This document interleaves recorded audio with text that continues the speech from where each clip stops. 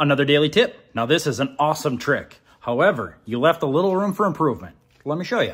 So here we're going to be working on cleaning out that dryer vent. Any sort of lint that's stuck in there can cause a fire, so we got to get it out. Now using the leaf blower, brilliant. But what we want to do is we want to be able to get all the stuff that's stuck to the edges. That leaf blower is not going to do it. Here's what we need to do. The very first thing we got to do is we got to get rid of this flexible pipe. You don't want that. However, that's still not going to clean those edges. So if you're interested in doing this job right, you got to get yourself a dryer cleaning kit. And yes, remember, the leaf blower, that's still a good idea.